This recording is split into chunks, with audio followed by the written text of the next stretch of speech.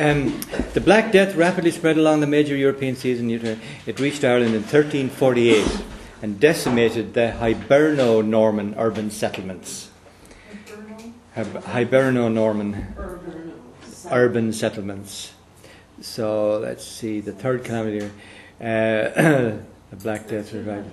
1348 it arrived in Ireland. So yeah, it's it was a what would I say, event, a seismic event. The Wars of the Roses in England affected Ireland heavily because the Irish noble houses became involved, and it was very destructive of the Normans in Ireland. Unfortunately, they got dragged into it.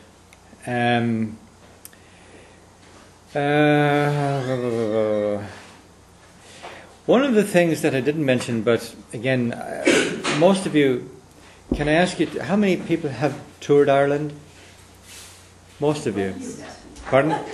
Most of you. He hasn't. Hasn't toured Poland, let alone Ireland. Go back to your own country. He was in Ireland, but he was really... Ah, he was in Poland, yeah, that's right. We got a few of them over there.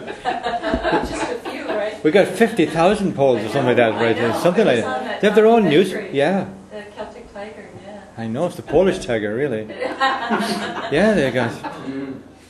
But I'm just reading here, the authorities in the Pale grew so worried about the Gaelicization of Ireland that in 1367, at a parliament in Kilkenny, they passed special legislation known as the Statutes of Kilkenny, banning those of English descent from speaking the Irish language, wearing Irish clothes, or intermarrying with the Irish. Since the government in Dublin had little authority, however, the statutes did not have much effect.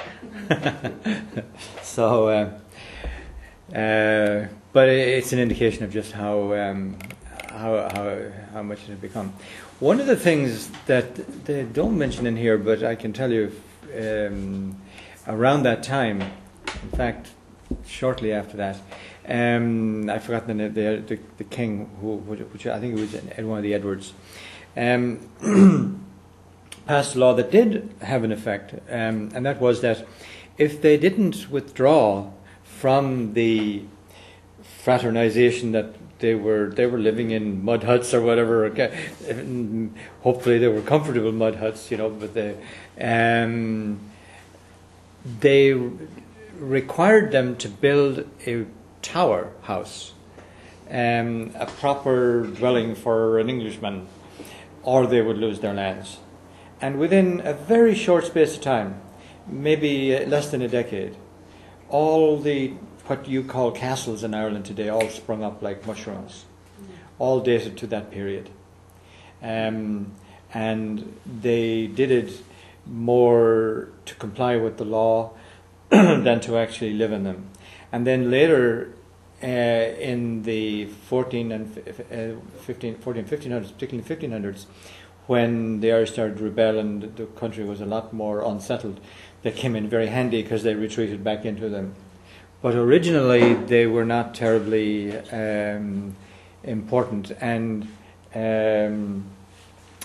so when you see them, and you see them everywhere, they tell you a number of things. They tell you that by the way, that continued on much later. They did that. They built those kind of homes even in non-Norman areas. Later on, it kind of became the signature, if you like, of the chieftains. Some of the plans got out. It was like the Hoffman six-pack, those 6 apartments that everybody built in East San Diego. The plans were in the general domain, public domain. So that's certainly a feature that has remained down through the history and is there.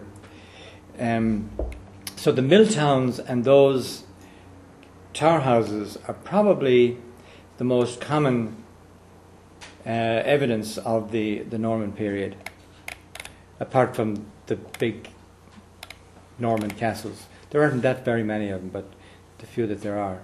Europe is dotted with them, but not as many in Ireland. The other thing that was significant during that period was that crazy Scotsman, Edward de Bruce. That's a weird event, almost. It's just one of these. I'm trying to find it here. I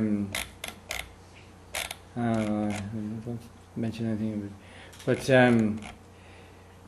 he did a lot of damage in Ireland, which was unfortunate, or fortunate. I don't know. He did it mostly to the Normans. Here we are.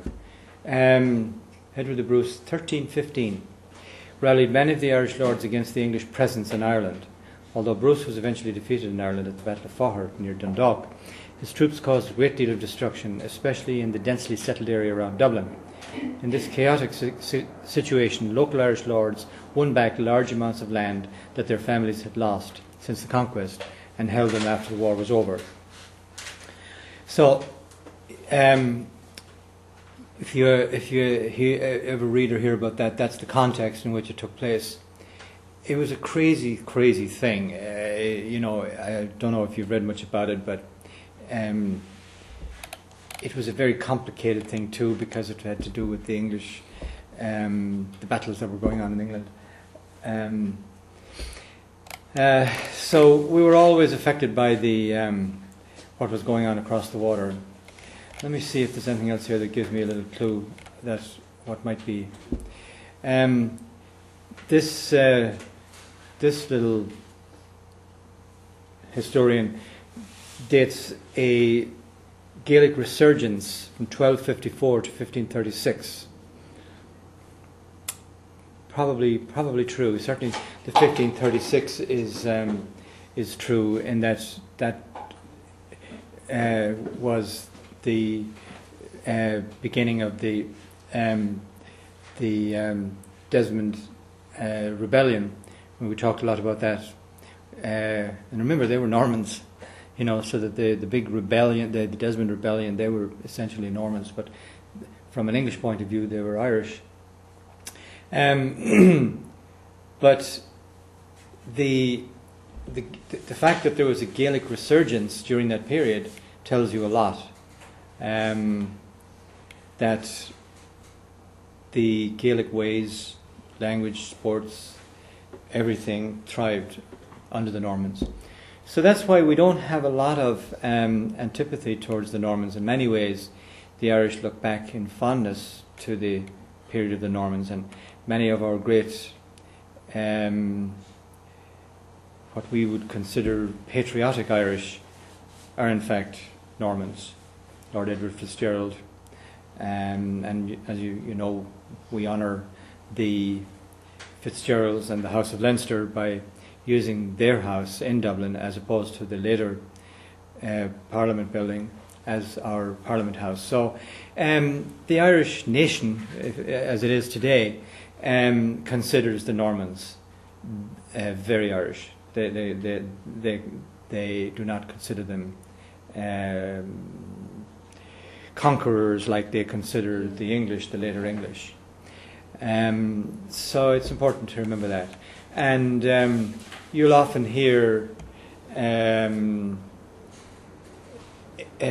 people very proudly saying that they were Normans and that they had come to Ireland, and they're the proudest Irish people you'll find.